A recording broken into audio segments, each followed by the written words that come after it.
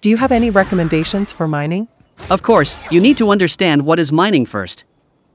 Mining is one of the 6 trade skills in Lost Ark. With the results of resources such as ore and precious stones, mining is often used to create, upgrade, or level up certain items or items such as weapons or stronghold items.